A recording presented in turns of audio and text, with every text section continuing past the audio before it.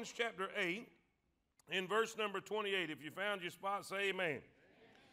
It says, and we know that what?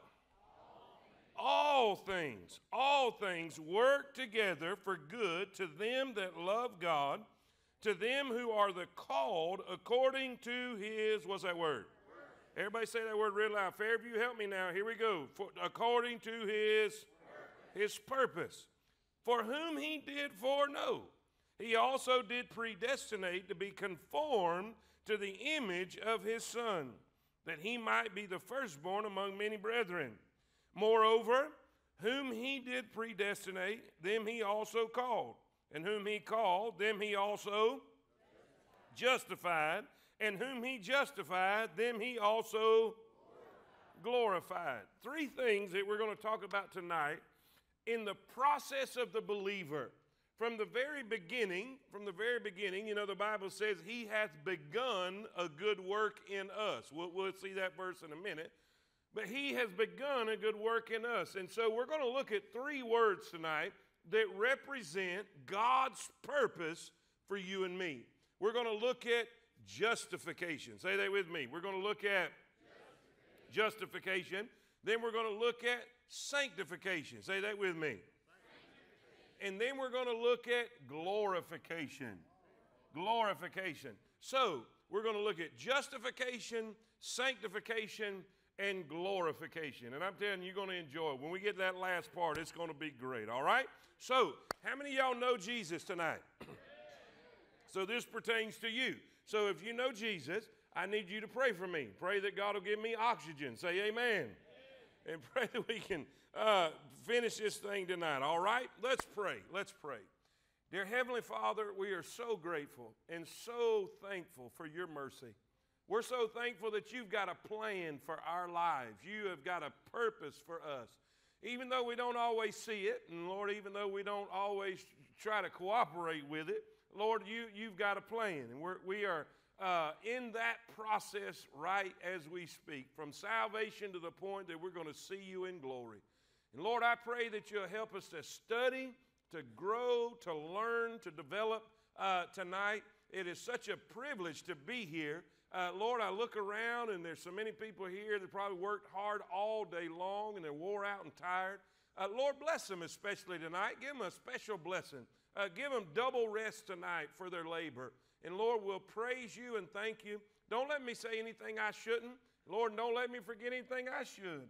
And God, will be careful to give you the glory and all the honor and all the praise. In Jesus' name we pray. And all God's people say it. Amen. You may be seated.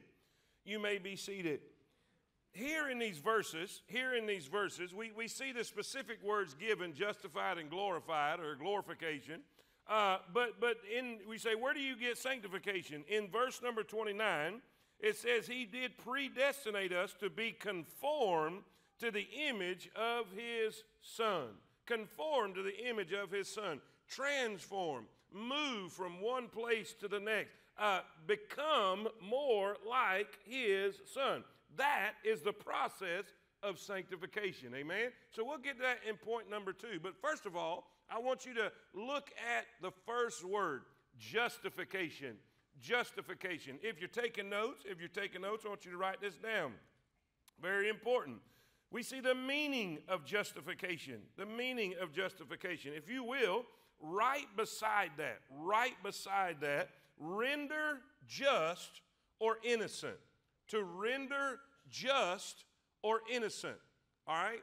That is the technical definition, but let's describe it. All right? What does that really look like? Justification is the act of God whereby he declares the believing sinner righteous in Christ on the basis of the finished work of Christ on the cross. Now, this is very important. This is very important. Everybody pay attention. Justification is an act. Everybody say that. Justification is an act, not a process. You are not being saved. All right? When you come to Christ in faith, he saves you. He saves you. It is an act of God to save you, to justify you. You're not, in other words, you're not doing things to be saved. That's very important. That destroys, tons and tons of false doctrine. You do not have to earn, matter of fact, excuse me, you cannot earn salvation. For by grace are you saved through faith, that not of yourself, it is the gift of God, not of works, lest any man should boast. So salvation comes at the act of God. When you place your faith in Christ, he justifies you. He saves you. You are born again. Now watch this. Justification is an act, not a process. There are no degrees of justification. Each believer has the same right, what? Standing before God. Justification does not mean that God makes us righteous, but that He declares us righteous. There's a big difference, all right? Justification is a legal matter. God puts the righteousness of Christ on our record in the place of our own sinfulness. When it comes to our standing with God, He looks on us and deals with us as though we had never sinned at all. And all God's people see it. Now, so let's talk about that just a second. Let's talk about that just a second, and then we'll move on. So the moment you got saved, God declared you righteous. In other words, when it comes to your standing with Him, because you got to understand, when you're lost, you're not on good footing with the Lord. Does everybody understand that? We are at enmity with God. That's why the Bible says, now therefore there is no condemnation to them that are in Christ Jesus, right? So if that means after we're saved there's no condemnation, that means before we're saved there's condemnation. We're condemned. We're sinners. We're unrighteous. We're enemies to God. We are on a bad standing with God, a bad footing with God, a bad relationship, if you will, with God. But the moment you believe, God declares you innocent. He declares you righteous. In other words, He declares you a right standing with God. In other words, it's kind of like this. God says, we're good now. We're good now. Not because you're good. Not because you have been good to earn this goodness. But because of Jesus' fulfilling all the righteousness requirements of the law, because of what He did on Calvary, say amen. He says, in other words, this is basically what it is. He gives you the righteousness that His Son earned. Does that make sense? He declares it. It's an act. It's a done deal. It's a done deal. Say that. It's a done deal. Period. When it comes to our justification, everybody in here is on the same level. If you're here today and you're saved, you've been justified, you are now right with God. You are in a right relationship with God. You're in a right, not right relationship, right standing with God. Sometimes people are out when it comes to relationship. We'll talk about that in a minute. But for everybody, the moment you are justified, He declares you righteous. In other words, He sees you like He sees His Son. Does that make sense? Amen. Now, that's the meaning of justification. Now, look at the means. B, write this down. B, the means of justification. It says in Romans 3:21, Romans 3:21, but now the what? Righteousness of God. In other words, that's the easy way to understand that is, what's it take to be right with God? That's what basically, the righteousness of God is what is required for you to be right with God. The righteousness of God without the law is manifest, being witnessed by the law and the prophets, watch this, even the righteousness of God which is by faith of Jesus Christ, unto all and upon all them that believe, for there is no difference, For all have sinned and come short of the glory of God. Being, say it with me, being justified freely by his, through the redemption that is in Christ Jesus. All right now, Romans 5:1. Therefore, being by faith, we have peace with God through our Lord Jesus Christ. In other words, how do we receive a right standing with God? Through faith in his Son, Jesus Christ. Not by good deeds, not by works. You see, other religions will tell you you have to earn it. You have to be good. Listen, the Bible says there is no righteousness in works. For by grace are you saved through faith. It's, amen? It's the gift of God, not of works, lest any man should. All right? So, the meaning of justification is he declares us righteous. He says, you are now in a right standing with me. I see you as I see my son. I put my son's, this is God speaking, I put my son's righteousness on your account. That's great stuff. And how does that happen? Faith. Faith, belief in the Lord Jesus Christ. Our righteousness is not earned by keeping the law. That's the whole point of the chapter in chapter number 3, because the Jewish people felt like you had to keep the law. You know, you had to become as Jews and be circumcised and all of these things. And no. It's not by any of those things. It's by faith in the Lord Jesus Christ and faith alone. Faith alone. Church, say amen.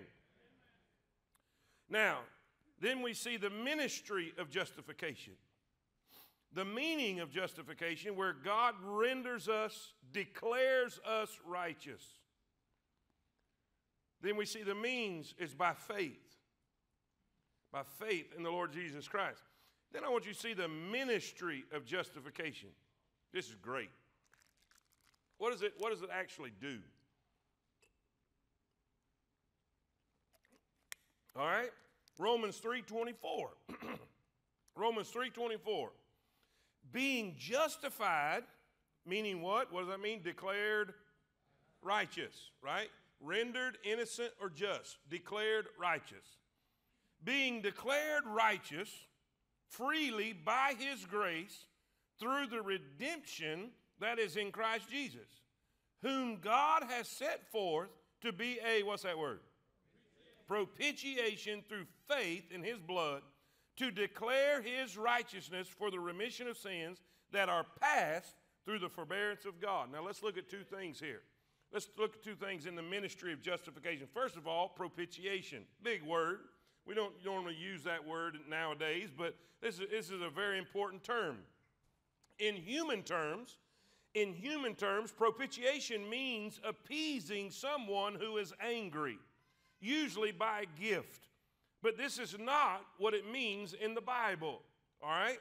Propitiation means the satisfying of God's holy what? Law. The meaning of its just demands. Now, what does that mean? It means this. The wages of sin is death, period. Period. God requires sin to be paid for. When he declares us righteous, he didn't just say, well, I'm just going to overlook your sin. Does everybody understand that? He did not overlook anything. Our sin had to be dealt with. Our sin had to be paid for. So, Jesus went to the cross and paid our debt. Say amen. And in doing so, he sufficed the judgment of God, the anger of God, the righteousness and holiness of God against sin. Does that make sense? Say amen. All right, now watch. Let's keep reading. This is not what it means in the Bible. I want to read this again so you get it. You make sure you get this. Propitiation means the satisfying of God's holy law. In other words, the law required the penalty for sin is death. All right? The meeting of its just demands. That's what Jesus did on Calvary. He met the demands of the law so that God can freely forgive those who come to Christ. The word blood tells us what the price was. Jesus had to die on the cross in order to satisfy the law and justify lost sinners. You see, justification is such an important doctrine. God didn't sweep anything under the rug. God did not overlook our sin. God did not ignore our sin, because in His holiness, in His righteousness, in His justice, He could not do that and be a holy God. So it had to be paid for. So guess what?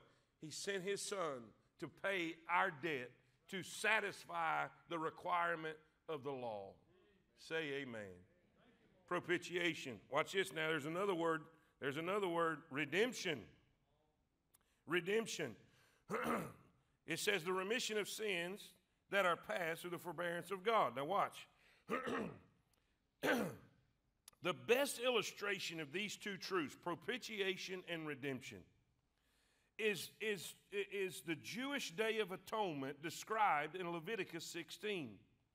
2 goats were presented at the altar. One of them was chosen for a sacrifice. The goat was slain and its blood taken into the Holy of Holies and sprinkled on the mercy seat, that golden cover on the Ark of the Covenant. This sprinkled blood covered the 2 tablets of the law, right? The law required death, right? For the wages of sin is. So law, the demands of the law was covered by the blood. The sprinkled blood covered the 2 tablets of the law inside. The shed blood met, what's that word? Temporarily. That's what we got to see, temporarily. You see, the blood of bulls and goats could never take away sin. It could only temporarily cover or satisfy the requirement of the law, the righteous demands of God, propitiation. Then the priest put his hands on the head of the other goat. You see, they brought 2 goats. One goat was slain, his blood was taken, and was covered as a sacrifice, as an offering, right? Then they took the other goat, and the priest would put his hands on the head of the goat and confess the sins of the people. Then the goat was taken out into the wilderness and set free to symbolize the carrying away of sins. Does the Bible say in Psalm 103, as far as the east is from the west, so far hath He removed our transgressions from us.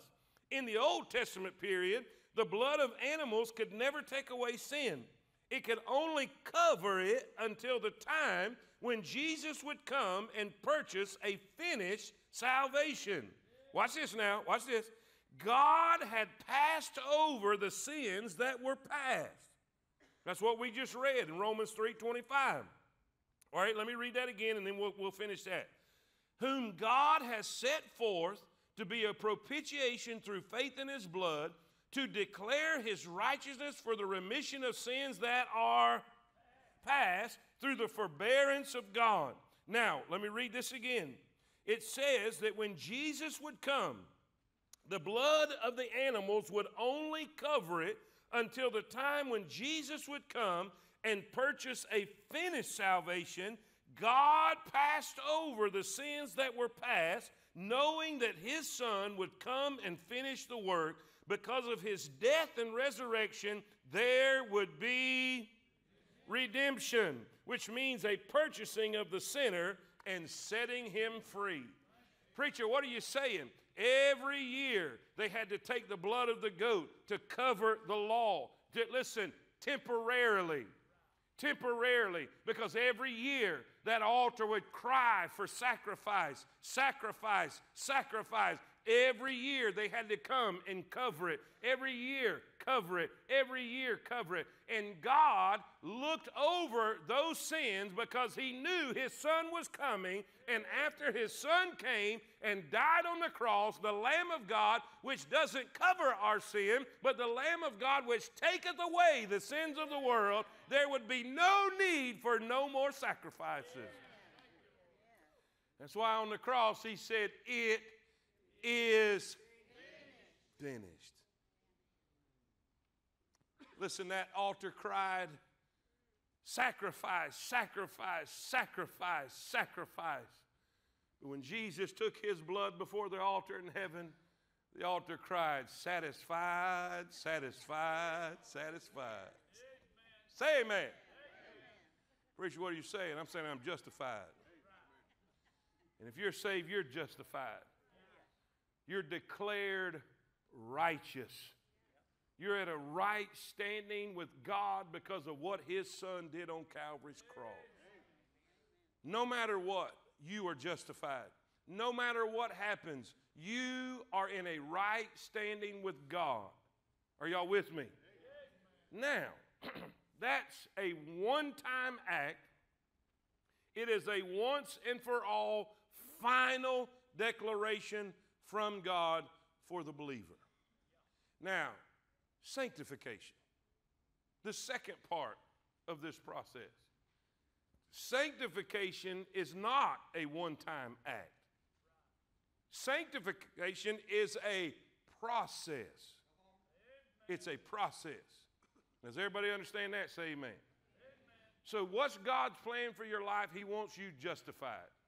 He wants you declared righteous. He wants you in a right standing with him. So the moment you put your faith in him and believe in him, he declares you righteous. He puts the righteousness of his son on your account. Boom, done. Say amen. But then he starts working on you. You ever heard that kid song? He's still working on me to make me what I ought to be. It took him just a week to make the moon and the stars, the sun and the earth and Jupiter and Mars. How loving and patient he must be. He's still working on me. He's still working on us. He's still working on us. Now, let's talk about sanctification a little bit. Sanctification, this is very, very important. This is very, very important because you need to understand. You need to understand. All these people running around and saying they're a Christian adulterer and a Christian homosexual and a Christian trans person and a Christian and can live any lifestyle whatsoever and declare to be a Christian, they don't understand Scripture. And they don't understand what the Bible truly says about salvation and sanctification.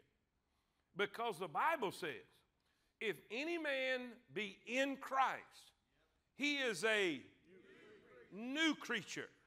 Old things are, and behold, all things are become new. Now, and we're going to see this because God begins a work. Now, write this down. I don't think it's in yours because I put it down at the last minute. But write this verse down. Just write it somewhere there, and you can look it up later. Philippians 1:6. Philippians 1:6. This is what it says. Being confident of this very thing, that he which hath begun a good work in you will perform it until the day of Jesus Christ. Now, what does that mean? That means the moment that you get saved, he starts working on you. Now, how long does it say he'll work on you? Till Jesus comes. That means some of us have a lot of work to do. And some of us had a lot of work been done on us. But I think we can all honestly say, no matter what, we still got a lot of work to do. Are y'all with me? So he begins a work of sanctification. Now, let's go back and look at Romans. Go back and look at Romans. Verse 28. Verse 28. You there? Everybody good? Everybody all right? Yeah, I'm going to wear that out. Amen. That's Robbie Harrington's fault. All right, verse 28. And we know that all things work together for good to them that love God, to them who are called according to his purpose. Now, don't stop, because he's fixed to tell you what his purpose is. What is his purpose for you? What is he wanting to do with you, in you, through you? For whom he did foreknow, he also did predestinate. He predetermined that those that got saved would be what? To be conformed to the image of his Son. That's sanctification. Look at your notes. Look at your notes. Sanctification is the process. Now, what did we say justification was? It was an act. It was an act. It was a one-time done deal. But sanctification is a process whereby God makes the believer more and more like Christ. You see, justification never changes. But sanctification may change from day to day. It may change from day to day, and it should change from day to day. You should become more like Christ every day. Amen? Oh, you got quiet right there. Amen? Now look here. Philippians 2. Philippians 2:12. It's in your notes right there. Wherefore, my beloved, as ye have always obeyed, not in my presence only, but now much more in my absence. Here's an important verse. Work out your own salvation with fear and trembling. Watch this now. For it is God which worketh what? In. God tells you to work. What did he do? He worked in. It is God which worketh in you both to will and to do of his good pleasure. Now, let's explain that. That means the moment you got saved, God put everything in you you needed to be what he wants you to be. All right? He made a change. You're a new creature. You've been declared righteous. He's changed you. You are different. You are not the same. You're brand new. Say amen. Amen. But God wants you to work on the outside what he's put on the inside. Now, did you notice how he said that? You notice the wording? Work out your, now keep in mind, some people miss the word and say work for your salvation. It doesn't say work for your salvation. You can't work for your salvation. For by grace you saved through faith, and not of yourself. It is the gift of God, not of works, lest any man should. You can't work for it. It's not saying work for it. He's saying work it out. Work it out. In other words, work it out with what? Fear and... You know why I said that? Because it's hard. It's difficult. It's not easy living the Christian life. It's not easy living holy in an unholy environment, in an unholy culture, in traffic. Say amen. Let's get practical here. It's not easy. It's difficult. Listen, this process of sanctification, this thing that we're supposed to be doing, we're supposed to be working out on the outside, manifesting on the outside what God has put on the inside. Amen. Let me explain it this way. Maybe this is a good illustration to help us understand this.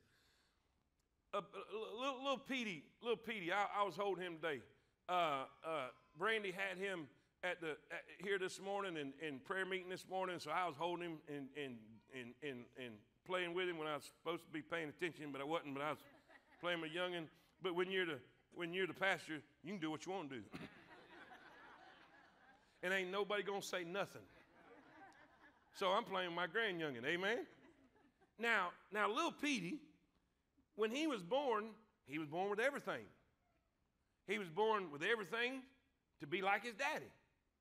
He had eyes and ears and fingers and toes and heart and liver and kidneys and all. He has everything, got a brain and everything. But he's a baby. You see, he's got everything he needs. He's got everything he needs, but he's not acting like his daddy. He was crying, pitching a fit, dirty diapers, messes up, wakes up in the middle of the night. He ain't acting like his daddy at all. Acting like his mama, amen. For the record, that was Brother Mickle that said that. That wasn't me. All right, I'll throw you right under the bus, amen. Now watch this. What does he need? He needs training, and he needs teaching. He needs his father to invest in him to take on the traits and the characteristics of his father. Now, he's got everything he needs, but he just needs to grow. You see, a baby Christian, God puts in you everything you need, but then God wants you to work it out.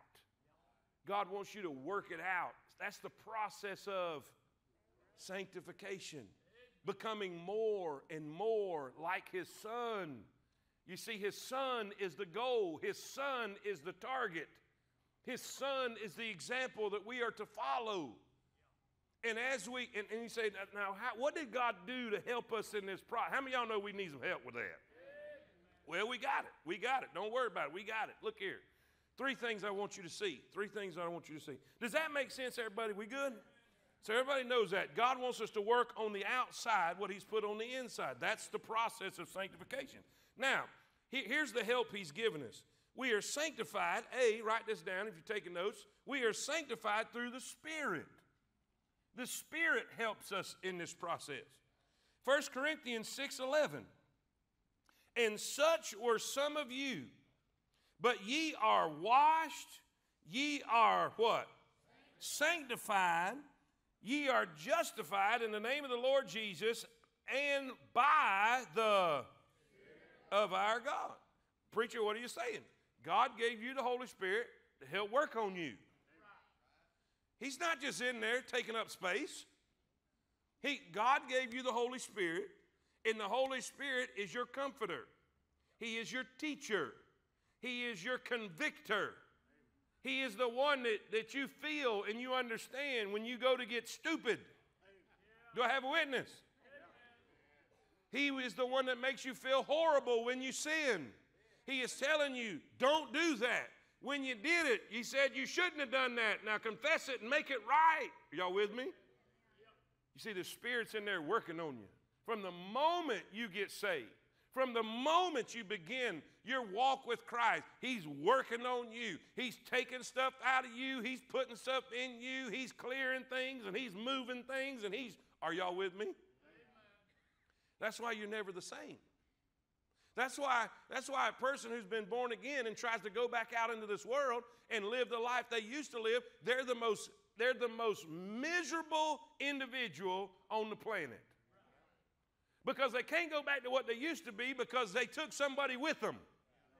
And he won't let them enjoy the nights. He won't let them enjoy the drinking. He won't let them enjoy the craziness that they come out of. And then they come around y'all, and y'all are happy, and they're miserable, and they're more miserable because you're happy.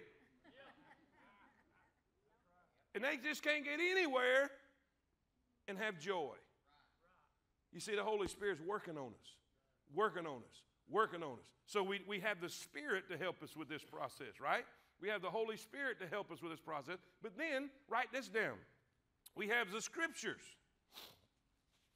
We have the Scriptures to help us with this process. Look what Jesus said.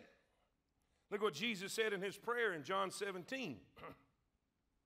In John 17:17, it says, sanctify, say that with me, sanctify them through thy truth. Thy word is truth. Now watch this here. Here's a great verse to explain. Ephesians 5:25. Ephesians 5:25. Everybody there say amen? It says, husbands, love your wives even as Christ also loved the church and gave himself for it. Now, why did Christ give himself for the church? Watch this. That he might sanctify and cleanse it with the washing of water by the word. That he might present it to himself a glorious church, not having or any, but that they should be holy and without blemish. Preacher, what are you saying? This word is like water that cleanses. It washes your mind. Listen, the scriptures, he said, sanctify them through thy word. Thy word is truth. You know, I really wanted to talk about Romans 12. Be not conformed to this world, but be ye transformed. Since we started, you know, last Sunday with that verse 1, I'm going to try to jump into that verse 2 this coming Sunday. Maybe, possibly, if the Lord let me. But there is a transformation that takes place, right? And the word means metamorphio. We know the word metamorphosis, like the butterfly, the caterpillar turned into the cocoon. There's a butterfly inside the caterpillar that eventually comes out. I mean, that's the point. That our outside will eventually change because of what's on the inside. And what helps that process? The scriptures. Be not conformed. The word conformed there means pressed into a mold. You see, the world will apply pressure. Y'all notice that? The world wants to pressure you into believing what they believe and thinking what's okay is what they think's okay and their lifestyle and their beliefs and their behaviors and they're doing everything they can to enforce it on believers. But it says, don't be pressured. Don't be conformed to this world, but be ye transformed. Now, watch this. Where's the area of the transformation? Be ye transformed by the renewing of your mind. Now, how do we renew our mind? How do we renew our mind? We fill it with the Word. And as our mind is flooded with scriptures, guess what? Things start to change. Your mind changes about things. Now, let's think about this. Everybody look at me. Everybody wake up. 21 minutes. 21 minutes is what I got. All right? Think about this. How many of y'all can remember the way you thought about things before you got saved? A little different, isn't it? Now, think about this. Think about this. How many of y'all remember the moment you got saved from that point to where you are now because of all the learning and growing you've done? What's happened? There's been changes. Some of it's slower, some of it's faster, but there's been a change in the way you think. There's been a change in how you feel. There's been a change. There's a transformation changing. What's being transformed? You're starting to think more and act more and live more like his son. It's like it says from glory to glory. We gaze at his son. We gaze at his son. How do we gaze at his son? Through the word. You see, he's the living word. This is the written word. And the more we know the written word, the more we know the living word. Does that make sense? And so this whole, that's why it's so important that we come and do this. This is not just so we can take an attendance and this place should be full of people. Because they need the process. They need the transformation. And the more you know about his son, the more you're transformed into his image. It takes knowledge. It takes growth. Are y'all with me? Say amen. But that's not all. That's not all. Now, some of y'all ain't going to like this next one, but it is what it is.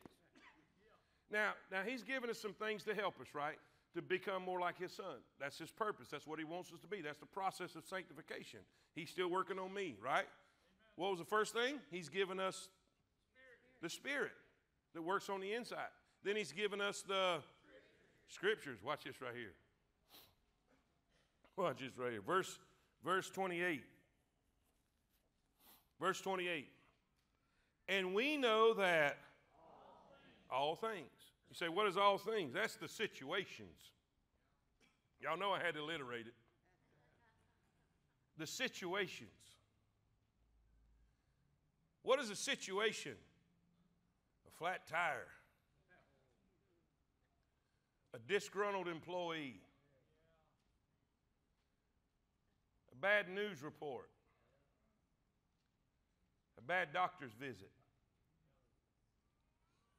A cancellation in the mail. Termination papers. A bankruptcy. A divorce. Listen, a foreclosure. Preacher, what is that? It's all things.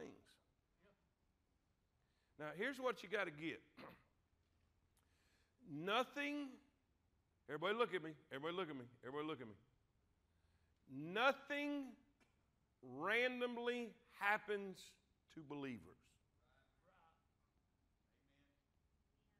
Nothing. All things means all things. And all things are filtered through the hands of the Savior who's sanctifying you. And you have to know that every situation, everything, all things, everything, every situation you experience and you go through and you have to deal with is God working on you, molding you, developing you, strengthening you. Watch this. Sometimes breaking you.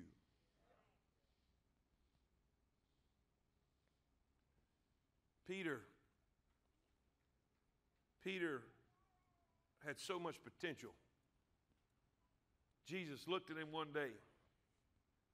Jesus looked at him one day and said, whom do men say that I am? You know, some of them said some Elias, some John the Baptist, one of the prophets. He said, but who do you say that I am? This is what Peter said.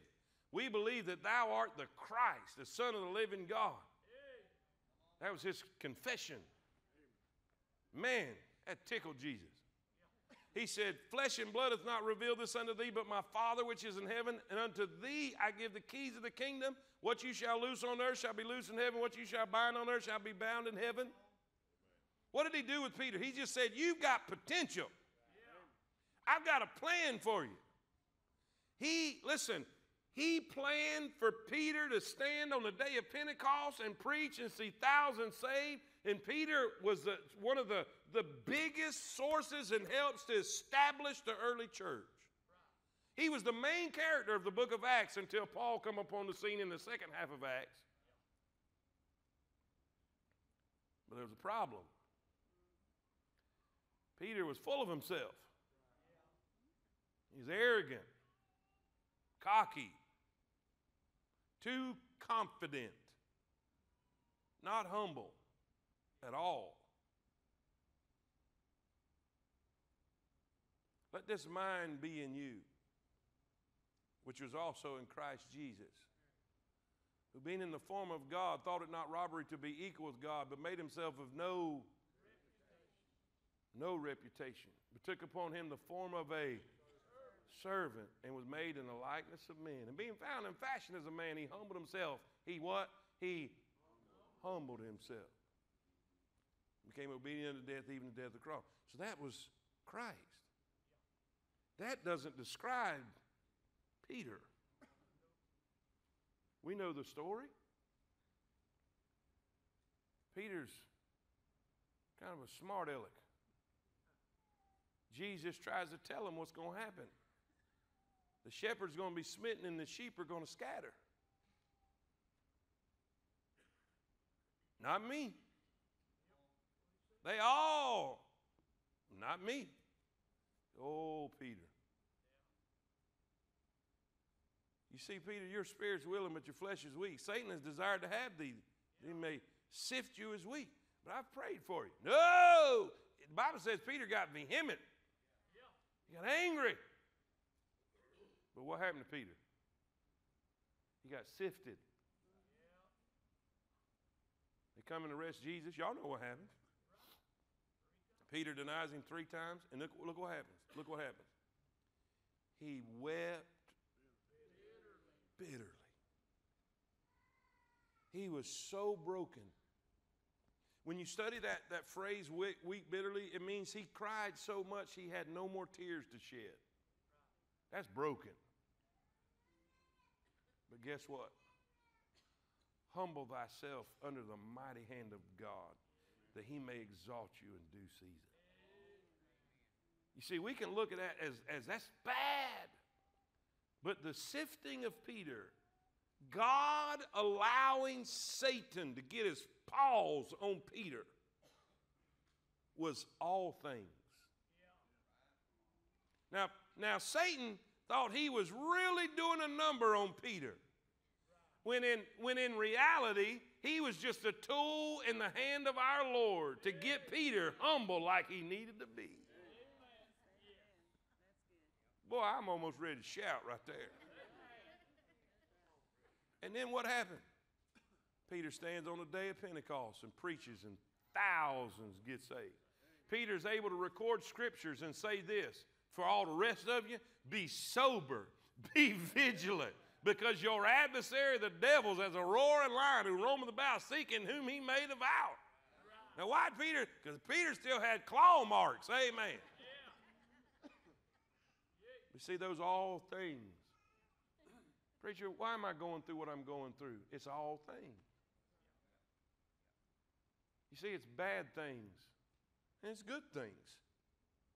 Sometimes it's sad things, and sometimes it's happy things. But God will use all, say it with me, God will use all things. Now, this don't apply to lost people. You see, that's where, you see people posting it on Facebook all the time, not even a believer. And they'll post Romans 8:28, all things going to be okay. Now, let's think about this. Watch this now. Go back to 8:28.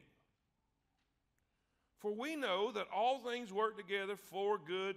Now he says to who? Who does this apply to? Them that. Now, if you don't love God, this don't apply to you. If you're not born again, if you're not a believer, if you're not a child of God, if you've never been justified. You see, the point of this verse is not so everybody can have a feel-good feeling about their bad day. God is trying to describe to you that the stuff happening in your life is just part of the process of sanctification, which is him molding you into the image of his Son. Does that make sense? You see, we're all there. We're all there. Every day of your life, the Spirit is working on you. Every day of your life, as I preach the Word, God is molding you and he's changing you. He's transforming you. Some of you slower than others, but you're getting there. Amen? And sometimes the hell you go through and the happiness you go through. I seen an illustration. I got to hurry. I seen an illustration of a pharmacist who takes different ingredients to make one medicine. And they said if you would take this one medicine and separate the ingredients, that some of those ingredients would kill you. But when they're mixed just right, they don't kill, they promote healing. You see, that's what God does. Those things that come into your life, even the things the devil instigates. God is so mighty. And God is so powerful. How about Joseph?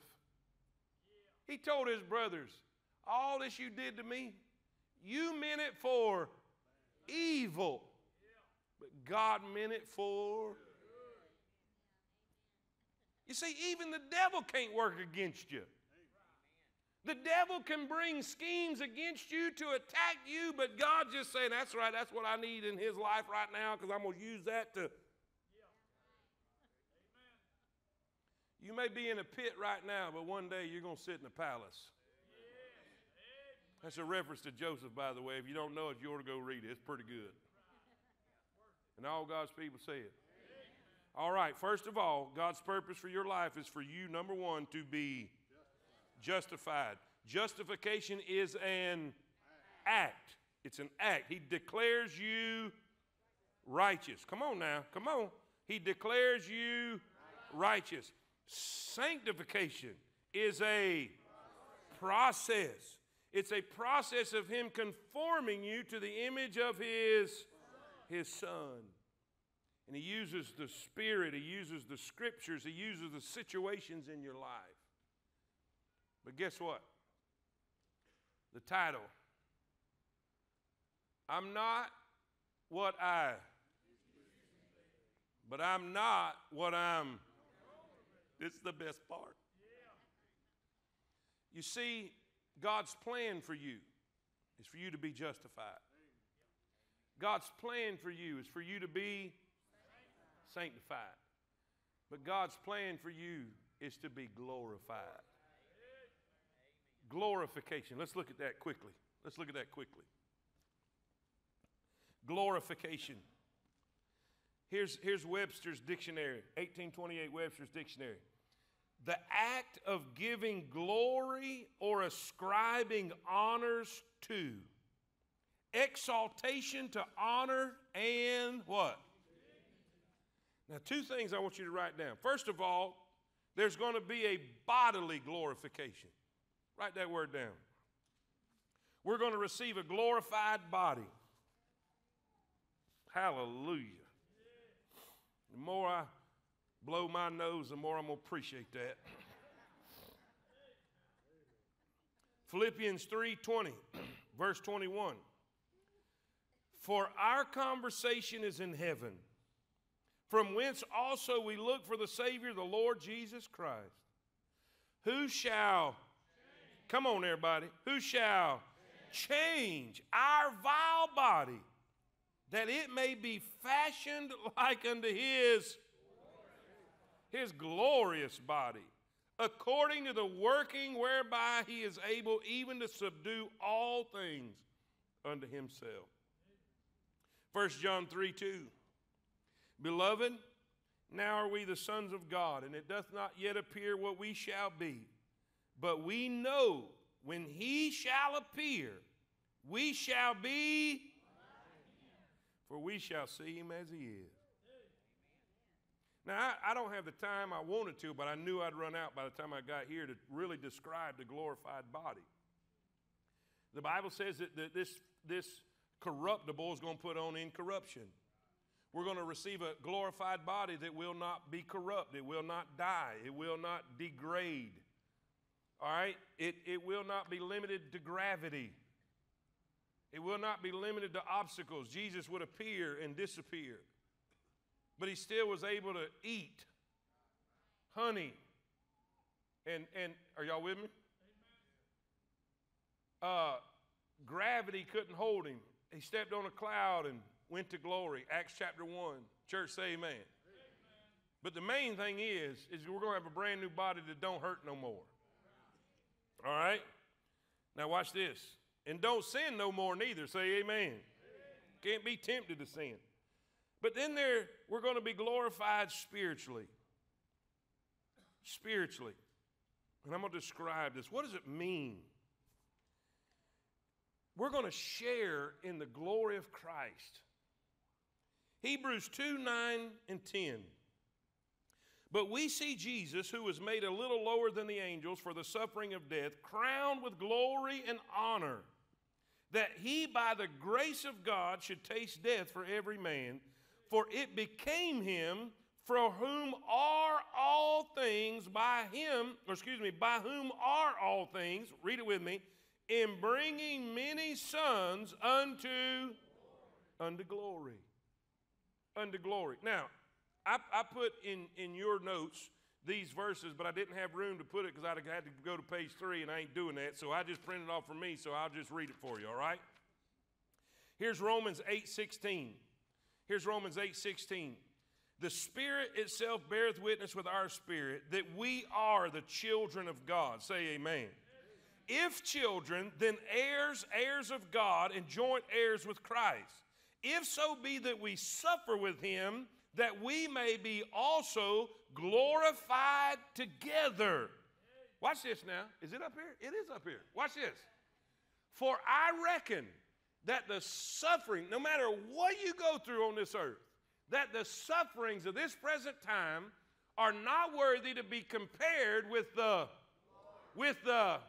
glory which shall be revealed in us. Now watch this, watch this.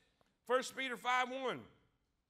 The elders which are among you I exhort, whom also an elder and a witness of the sufferings of Christ, and also, read it with me, and also a partaker of the glory that shall be revealed. Watch this now. Watch this now. Colossians 3:3. For ye are dead, and your life is hid with Christ in God. When Christ, who is our life, shall appear, then shall ye also appear with him in what? In glory. Now, when I read that verse, I would think, okay, we'll appear with him in glory, meaning heaven. You know, because the terminology the old timers use that, well, he's done went on to glory, and calling heaven glory. That's not what that means. That's not what that means. A little glimpse of his glory was found on the Mount of Transfiguration. You remember when Peter, James, and John went with Jesus on the Mount of Transfiguration? They're asleep, and they wake up, and Jesus is glowing. What's happening? They're seeing his inward glory shining on the outside. That's glory. Glory is not referencing heaven. It's talking about his radiant beauty, his glory, his splendor. Say amen. And the Bible says we're going to share in that. We're going to be glorified just like he is glorified. Are y'all with me? Say amen. Now I know that's going to be hard to fathom, but let me describe it this way. John Piper, he said it this way to help us understand what this means. His glory, what is his glory that we're going to share in and we're going to experience?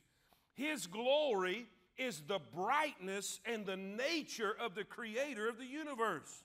What does the Bible say? Hebrews 1:3. Who being the brightness of his glory and the express image of his person, and upholding all things by the word of his power, when he had by himself purged our sins, sat down at the right hand of the majesty on high. Let me read that again. This is Jesus, who being the brightness of his glory and the express image of his person. Who? Of the Creator. His glory is the brightness and the nature of the Creator of the universe. We're going to take on the character of Christ. His glory is the sum. In other words, when you add it all up, his glory is the sum of all the beauties of love and wisdom and power that he revealed in his earthly life. Where do we see that? John 1:14. And the Word was made flesh and dwelt among us, and we beheld his glory. The glory is of the only begotten of the Father, full of grace and truth. In other words, everything you see about Jesus, all his glorious attributes, all the love, all of the beauty, all of the wisdom, all of the power, we're going to get it. We're going to get it. His glory is the triumph of every battle he wins over all his personal, global, and universal enemies. We find that in Revelation 5:12, saying with a loud voice, worthy is the Lamb that was slain to receive power and riches and wisdom and strength and honor and glory. His glory is the eternal, watch this now. His glory is the eternal radiance of the light of God, replacing the sun and the moon forever. Revelation 21:23. And the city had no need of the sun, neither of the moon to shine in it, for the glory of God did lighten it, and the Lamb, that's Jesus, and the Lamb is the light thereof. Y'all pick it up what I'm putting down? Heaven is transparent. Think about it. Read it, study it. Why is it transparent? Because God's light, His glory, is going to radiate through the whole place. The Bible says we'll have no need of the sun nor the moon. No external light. Why? Because His glory is going to be that light. Guess what? You're going to take part in that. He says, I'm not only going to justify you, I'm going to sanctify you, and one day I'm going to. I know we're late, but I got to do something. I'm going to show you how significant this is. I need, Willie, come on. Johnny, come on. Mark, will you help me? All right, here's my illustration. Here's my illustration, guys. This is where I was going, if y'all need to do whatever you need to do with the cameras. All right, Fairview, I need you to pay close attention. I don't know how this is going to work. I hope this works however you see it. They said they could do it, so here's the deal. Here's the deal. All right, this is going to be Hitler. I'm sorry, Willie. That's okay. That's going to be Hitler. All right, Hitler's probably, in all consideration, he's probably the worst human being ever lived. Closest to the Antichrist of Judas we can imagine, I can think of. All right, so we'll just say that's the worst. Okay. Then we've got Jesus over here. We've got Jesus over here. All right, Jesus is the very opposite of the spectrum. Right? He's the worst. He's the best, right? Here we've got the Apostle Paul. The Apostle Paul. Now, if we was to all line up everybody that's ever been born, that's ever walked on this planet, that was holy, righteous, and as close to Jesus as possible, could we say it was the Apostle Paul? I would agree. But where would we put the Apostle Paul on the spectrum? I'll tell you where.